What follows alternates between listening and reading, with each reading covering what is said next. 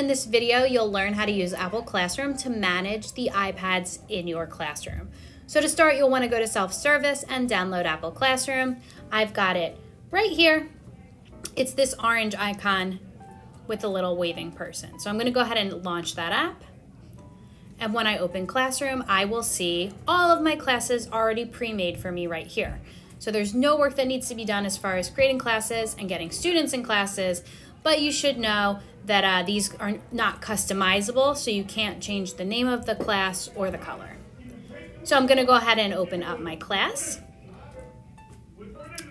And I'm gonna see two iPads come to life. So in order for iPads to display here, the student has to be within about 20 feet of you. So these are the only iPads that I have with me for today's demo. The other three are not in the room. Please note that this all works on Bluetooth. So if a student were to take their iPad and go to another floor, you would no longer be able to see them. While we're talking about it, let's talk about some ways that students might be able to hide from you in Apple Classroom. So if I turn my Bluetooth off, there is a very good chance that you will no longer be able to see what I'm doing.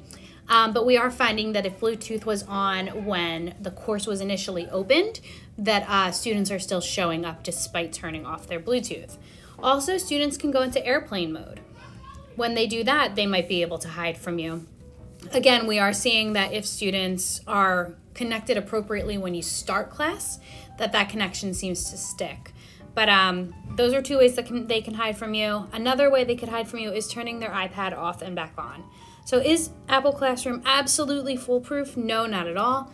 This is a really, really nice tool to use in conjunction with your wonderful classroom management that you already have in place. So let's start talking about some of the options we have. So the first thing I want to show you is how we can view screens. So if I come up to this little icon up here with the little circles, I can see the screens of the students in front of me in relatively real time. There's a bit of a lag, but nothing too crazy. So I can see the screens big like this by pinching the screen and zooming in and out. So I can see them at a glance, or I can see them nice and big. To go back to the view we were in before, I'm gonna click these 4 squares, and now I'm seeing my main page. Something to note while we're here, when students are in apps, you will see them appear right next to what will be a picture of them when you have a real class running. And you will also see over here how many students are on each app. You can click the app to see a list of the students using it. So a nice way to be able to say, okay, we're all in Canvas right now, and knowing exactly who's there and exactly who's not. Okay, let me go back to all students. And I'm gonna show you some controls up here that we have that will control all the iPads at once. So we already talked about how we can view screens. If I click this little I button, I've hidden all of the apps that are currently open on the iPad. So if I need everyone's attention on me, I can hit this little I button, or I can come over here and click the lock button. That essentially makes the iPad useless. They can't do anything at all. So if you need their attention, or perhaps you're showing a film clip, that might be a nice button to hit. If I click it again, I unlock all the iPads. If students are playing music or watching videos and I need to get their attention, I can click this mute button. And finally, I have 2 options over here. So if I click this little app picker, I have all the apps that are on my iPad listed here.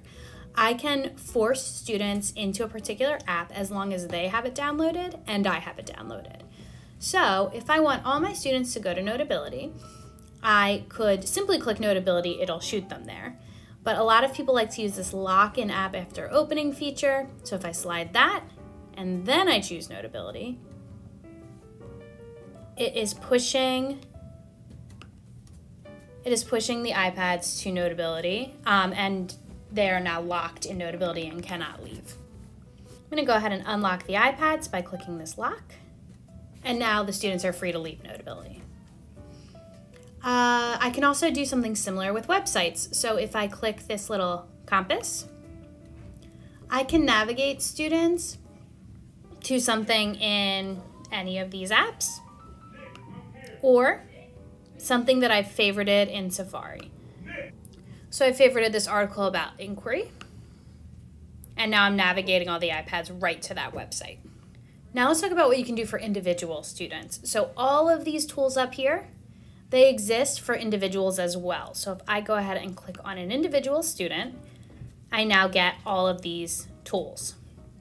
So these all operate in the exact same way, except for AirPlay. So if I am not already AirPlayed on the Apple TV, so my Apple TV is ready for anyone to use it, I can click the AirPlay button and share the really good work that a student is doing in my classroom without having to wait for them to connect to the Apple TV. Rosemary and Kelly taught me this trick. They use the group feature to manage their classroom with ease. So they have giant choirs, and instead of trying to monitor many iPads at once, they create groups.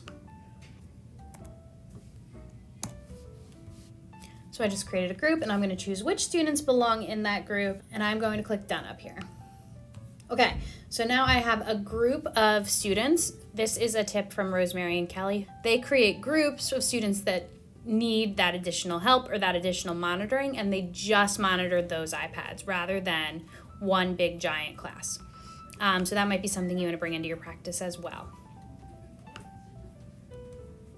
Finally, when we are in Apple Classroom, AirDrop works. So AirDrop is turned off typically, but when you're in Apple Classroom, that's no longer true.